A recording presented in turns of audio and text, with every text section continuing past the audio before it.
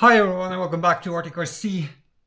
Today, one of the planes on my wish list for this year is the FMS 1500mm Maule or Mule, or I'm not sure about Mule. I'm calling it a Mule. It comes with floats, wheels, and it's perfect for this season up here north.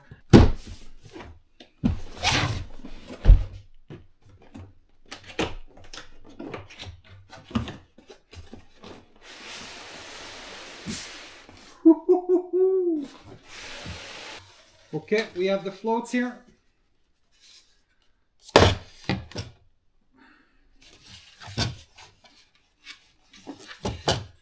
Need to get this one open.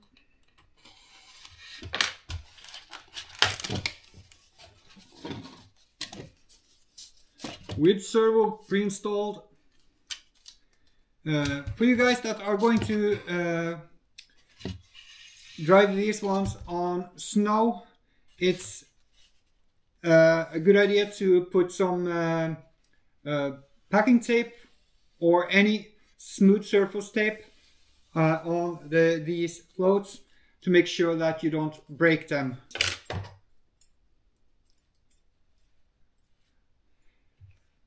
Support for the floats. Holy moly, she is so beautiful. You're gonna see it soon. Just okay, what do we have here? I guess it's the spinner. Yes, silver plastic spinner.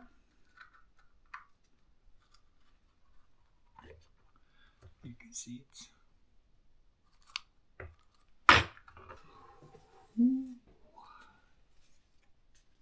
The vertical stabilizer.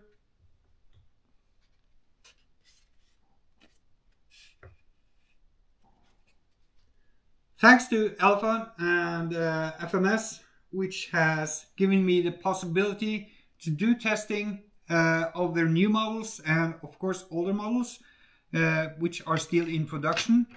I really love doing these reviews. It's been a long time since we did a real good inbox review. The reason that I don't do inbox reviews that often is that there are so many of them out there on YouTube and other channels, and I guess you guys are getting bored of it. But we will do these reviews with timestamps, so if you are able to put the flight video as well on this one, you can just go into the info section and you will see what time you can push on to get to what you want to see. But then again, on several live streams that we had, people are saying that they want us to do the inbox. It doesn't matter because you see what you want to see, you scroll through what you want to see anyway. So we're doing the inbox now of the Mule and of course of another plane that we have laying here now for review. So, but enough talking. Holy.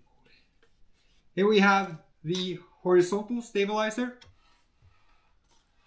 and you can see on the back here you have supports. Holy moly, Jesus, look at that color, it is so great.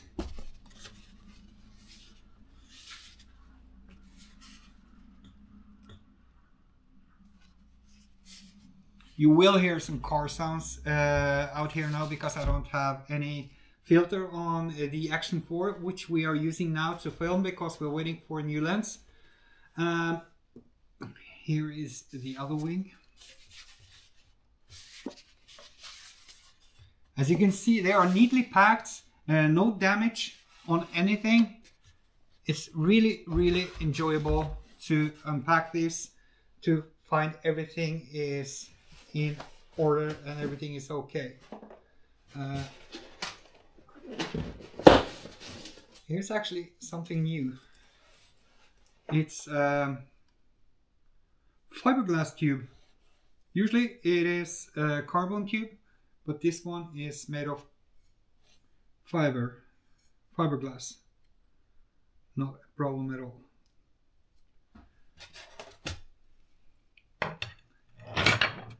And with this one, we have the manual.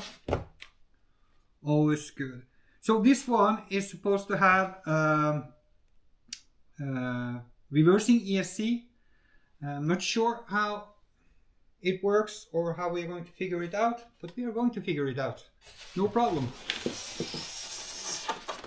Oh, I'm sorry about that squeaking sound. Propeller, and it's 11x7. Okay, how can we get this one out?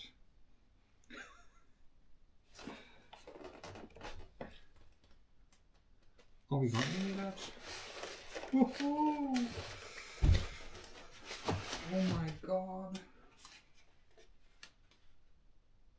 Yeah, okay. Doesn't matter with the Hexagroup because they have put a normal hub on this one. So you can use what type of propeller you have. Beautiful. Check it out.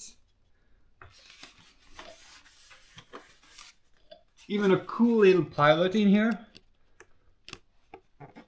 Think if we could get his head to move. Well, doesn't matter. We need more space. There. And there is something more. Here is a USB to USB-C cable. That means that this plane has the Reflex Gyro version 2. Wires and screws. And this plane also have lights. And I'm really looking forward to do the testing of this one. That is called wheels. Oh, with plastic support. Cool. See them?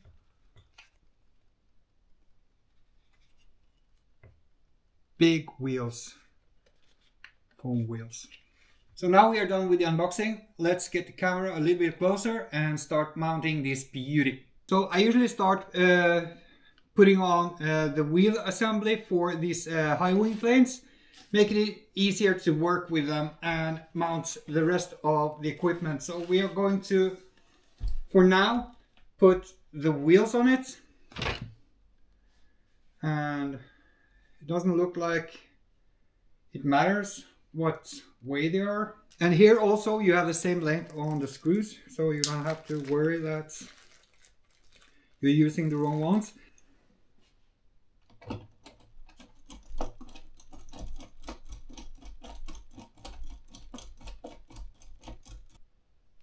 So now we are able to, do the rest of the mounting with a little bit more ease. So we are going to start with the tail section, like that. If you're new to this, please use the manual.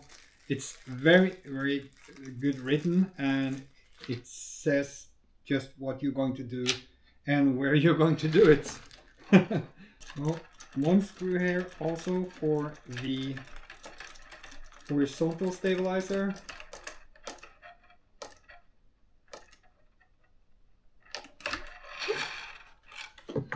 Beautiful. And this one is going in there, like that. And the other support is going in there, like that.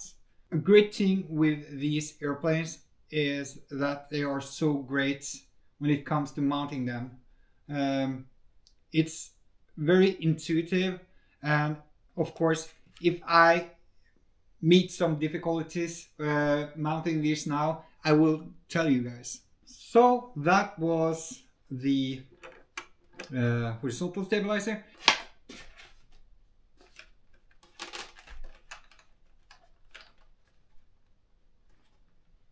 there you have one hole for one of the self-tapping screws. I was saying intuitive, not a problem. And in theory, that should lock this wheel. It does. Beautiful. See, it's a bit off, but that I can bend it later when everything is set up. So let's tighten the vertical stabilizer into this camera. Let's do the wings. You can see that there is a gap between this support and the fuselage mount. That's usually not a big problem on these planes. The same is with the Cessna, but when you have flown a little bit with it, it will sort of correct itself. Not a big problem though. Then we have the battery hatch. This one goes on a 3-cell though, 2200 and up to 2700. So you guys, done with the wiring, connecting and binding the receiver. Also, the reversing thrust is working as a charm. It's just beautiful.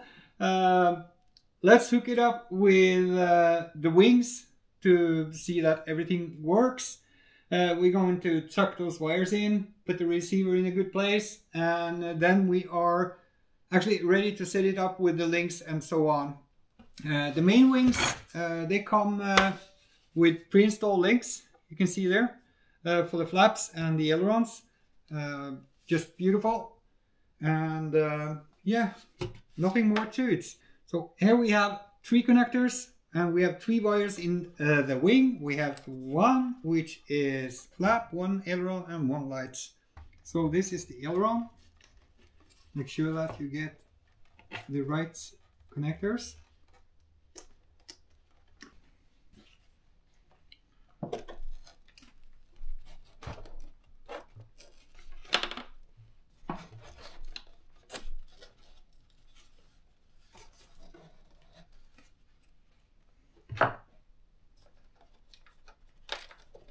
And 2 more screws.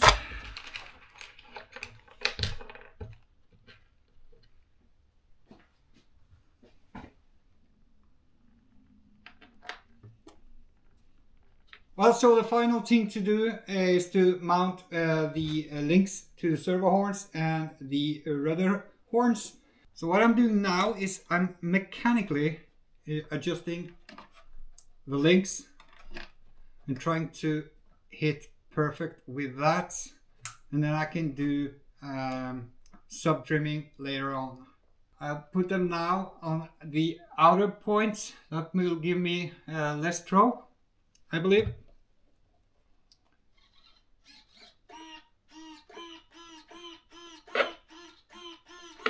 But beautiful anyway. And for the final thing that we are going to do is do those screws when we have fitted these support beams for the elevator, like that. So I'm recommending softening up these foam hinges on the elevator and also on this vertical stabilizer, so that you don't have that cracking sound. When it comes to the ailerons, they are good to go. And now we are going to just adjust the flaps for my likings, and of course we're going to go through the manual after we are done filming and setting up the high and low rates for the ailerons and elevator and rudder. But the flaps, I know how I would like them. So this is a stall flight plane, so we want to have a lot of down flaps on this one, or full flaps. So let's do some forward testing and backwards, or reverse, as you may.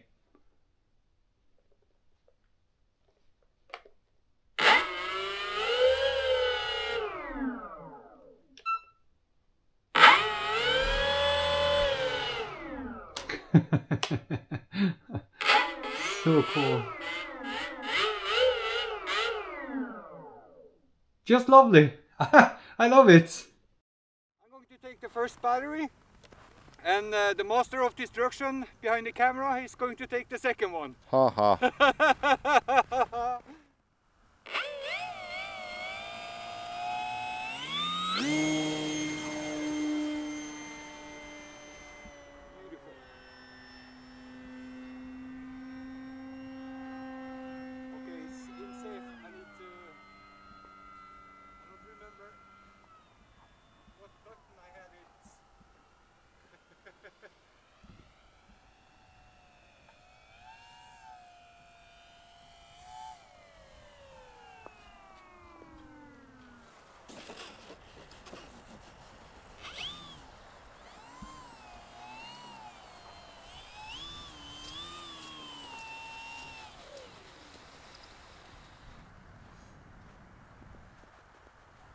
The save system was on and I forgot which button to switch it off with. Okay. And there we have gyro. Cool. Then we are ready again.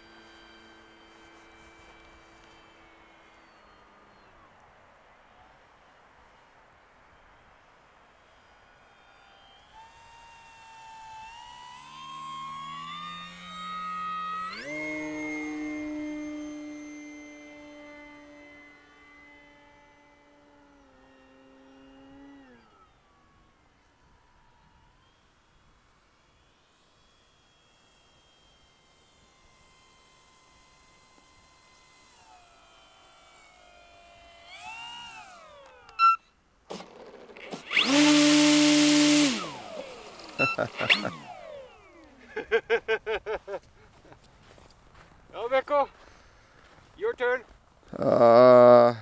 Okay, Bjørn. Golden hour with the new FMS Maule.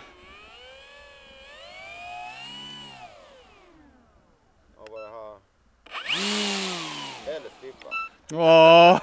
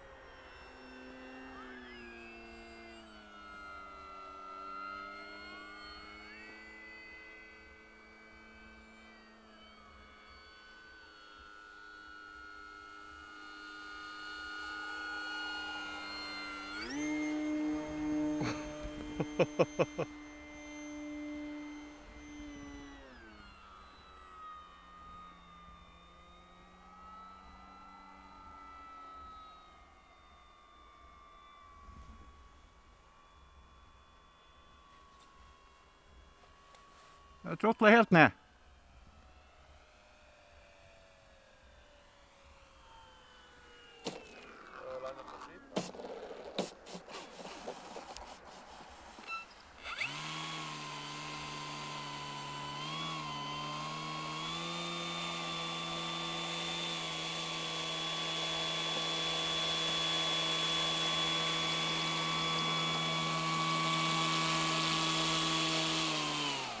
Det der litt porno. Ja, det var porno. Det er jævlig. Bjørn Kåre, congratulations!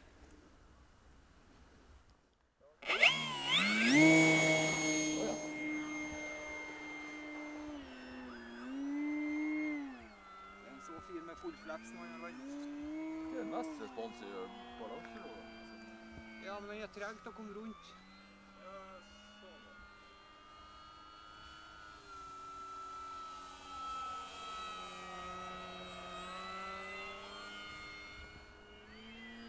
Jeg sammenligner litt med den der rotten jeg har. Den er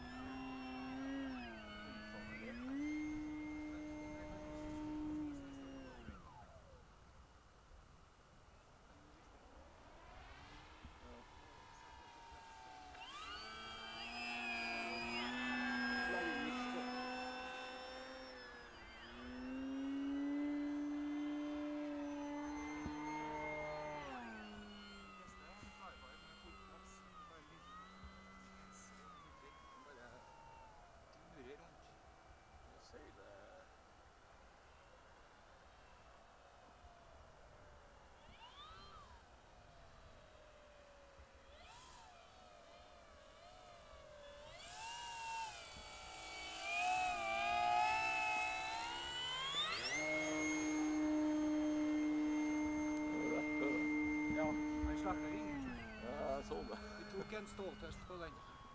Jeg så det, det var rett før. Ja. Så derfor er det lurt å bruke flaps.